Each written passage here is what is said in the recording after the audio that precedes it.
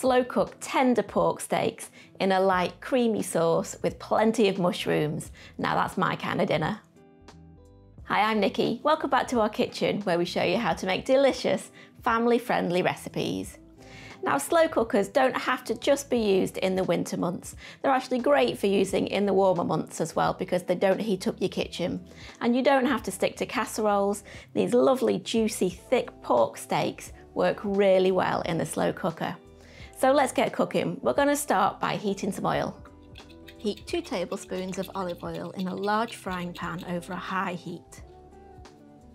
Now I've got 4 thick boneless pork shoulder steaks here, and we're going to season both sides using 1/4 teaspoon each of salt and black pepper. Place the steaks in the pan and fry for 2 minutes on each side until browned, and then transfer to the slow cooker.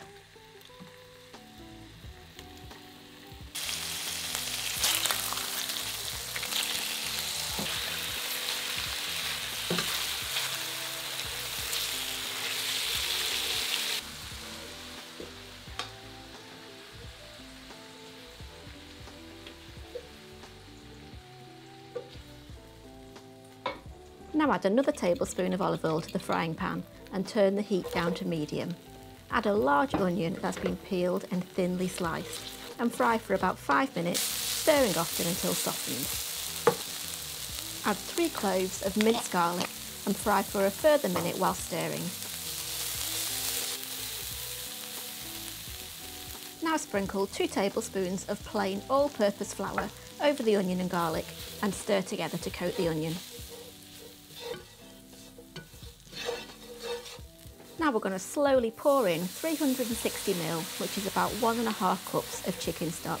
Pour it in slowly while stirring all the time.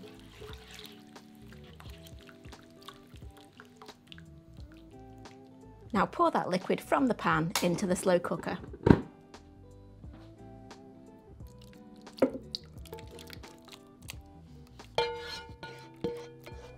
Now to the slow cooker, add 200 grams, which is about 7 ounces, of sliced mushrooms, plus ½ tablespoon of tomato puree or paste, ½ tablespoon of white wine vinegar and 1/4 teaspoon of black pepper.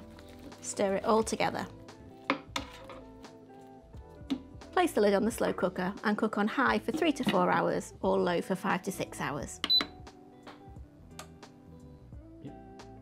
Remove the lid and stir in 60ml, which is about 1/4 cup of double or heavy cream, and then serve the pork steaks topped with a sprinkling of fresh parsley.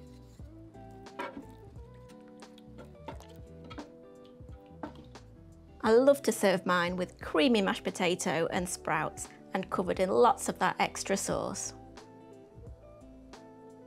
And they're my lovely slow cooked smothered pork steaks. I love to serve this up with either a jacket potato or some creamy mashed potato and some green veg. You'll find this recipe in my new book, It's All About Dinner. See you next time.